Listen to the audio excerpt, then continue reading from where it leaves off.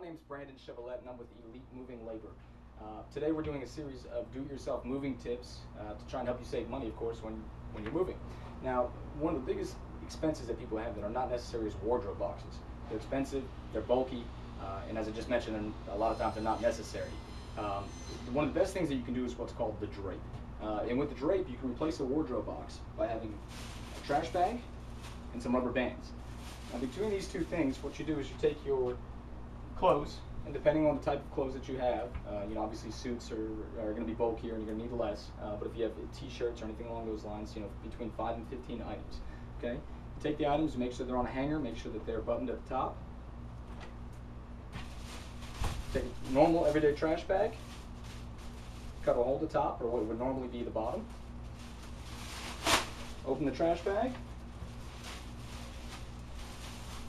drape the trash bag over the clothes,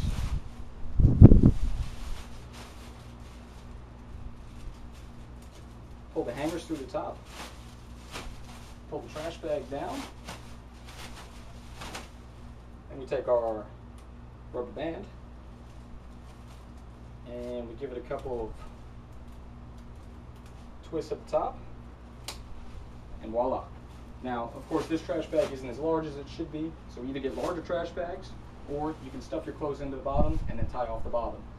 And that way your clothes are protected, safe for transportation, you save a ton of money as opposed to buying the wardrobe boxes, and frankly, it's easier to work with. Now you can stuff it on top of the truck, you can, in multiple different places that it can be utilized outside of having a safe space for a wardrobe box. Again, I'm Brandon with Elite Moving Labor, and that was another one of our do-it-yourself moving tips.